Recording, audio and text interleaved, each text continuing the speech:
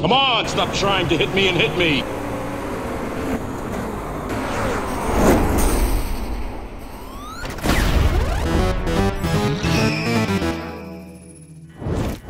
This is the car, this is the track, and this is a mailbox getting fucked. Love that video. We are starting at the very back of the grid. This is a multi-class race. We are in the MX5 Global Cup. There we are. And car number 14, remember that number because he'll play a role later. A lot of Miatas ahead of us, a lot of trucks, and then ahead of the trucks, there's actually NASCAR, like NASCARs as well. So we have a lot of work to do, starting in the very back. The formation lap, man, it was so fast. I could barely keep up with them. Like these guys at the front, they pulled away so fast in the formation lap. It's supposed to be 20 laps, but for the Miatas, it's more around 15 laps total. And as you can probably guess with this combination, this very slow MX-5s and these insanely fast cars, there's going to be a shit ton of carnage. You also throw in the fact that it's week 13 and a lot of people just don't give a fuck about what's going on, and it just makes it even worse. So the flag has gone green. We are currently at the very back of the grid. It says 0.0, the interval to everybody. My race labs, it starts working later. I don't know why it's not working right now, but we are at the very back of the Miatas. Already you can see the cars at the front starting to pull away. They will pretty soon catch back up to us from behind. We are just kind of hanging on here. We are in the slipstream, so I'm not really worried about it. Anything can happen in oval. We've got car number 3 at the front, this guy behind him, and then there are 2x2 behind him. So everybody's kind of starting to find their place in this group. I am still trying to make my way up to the group. And with these cars on this track, the slipstream is so ridiculous. You can see just how quickly I'm pulling up to these guys. I don't really have anywhere to go, so I'm kind of forced to lift and slow down a little bit and just kind of put myself inside of this group. A little bit of wiggling going on ahead. Car number 3 just runs into car number 2, sends him flying to the right side, and I am barely able to make it through there. Now, although I did survive, here's my view of that. Although I do survive this, I just barely don't get clipped by that guy.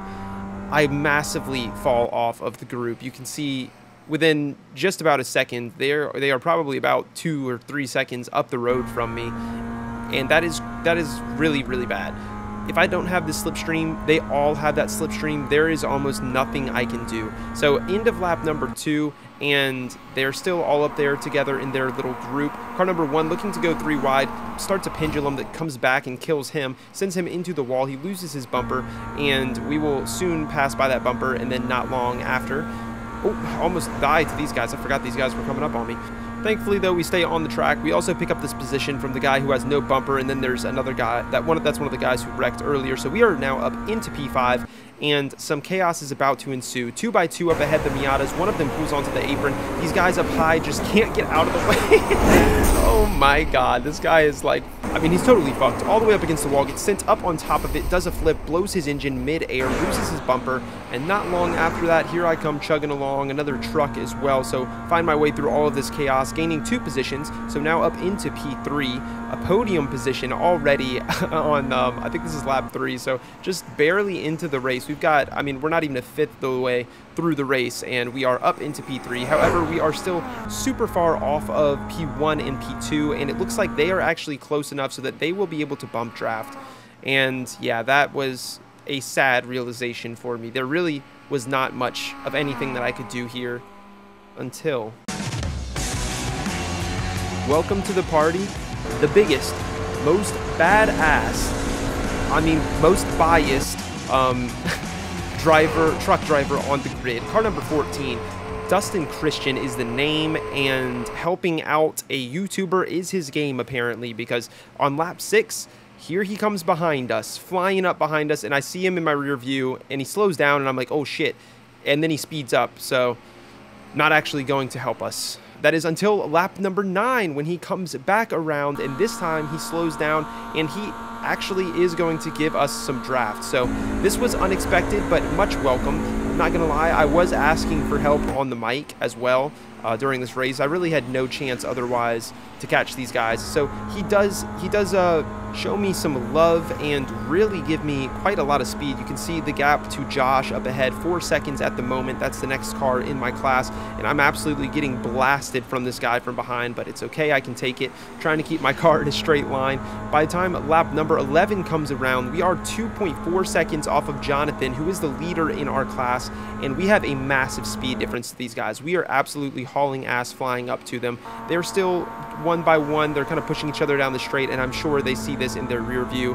And yeah, I mean, there's not really anything they can do. We're down to 1 second from the leader at this point, and with this type of speed, I mean, we should probably be on him before this lap even ends. Coming around the second turn of the lap, the final turn, we're going to tuck to the outside. Dustin's still behind us, absolutely sailing past these guys, and taking the lead of the Miata class as we cross onto lap number 12. So pretty ecstatic about that, and I wasn't expecting him to stay. I thought he would just kind of leave me with these guys, and he actually does.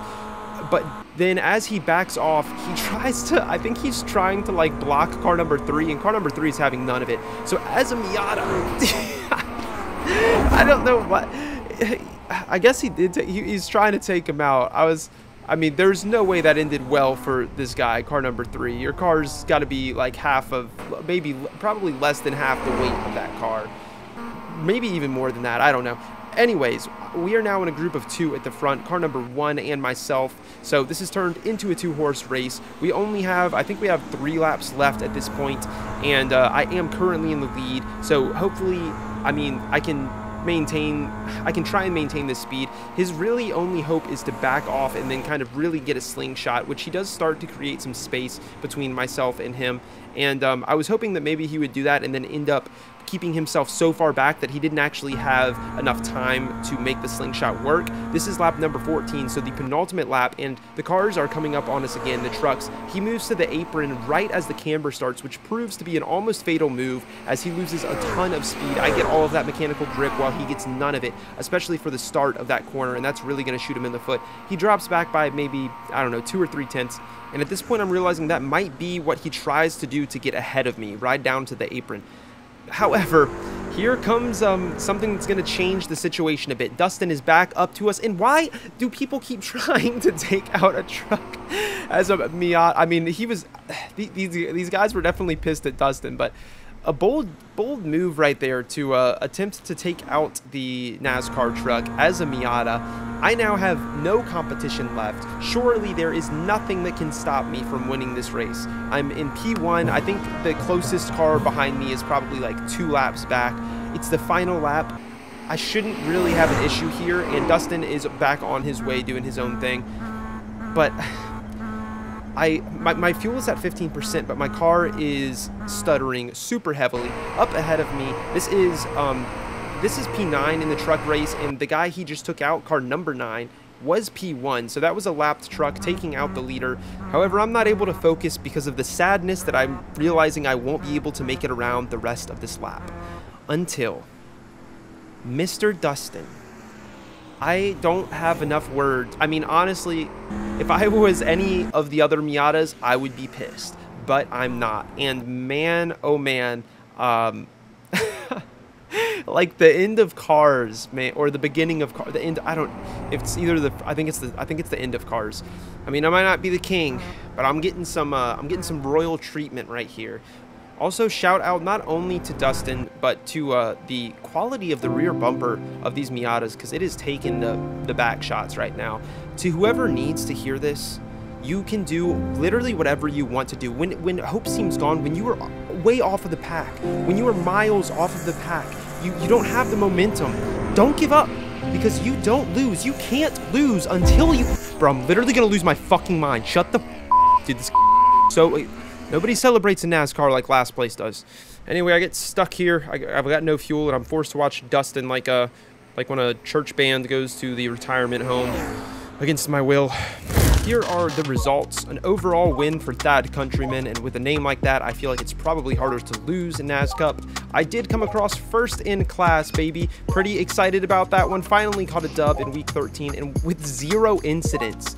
Only person to have 0 incidents in this race. Pretty wild. If you guys enjoyed this video and want to support me, please check out my channel and some of my other videos. It helps me so much, and I will see you next time.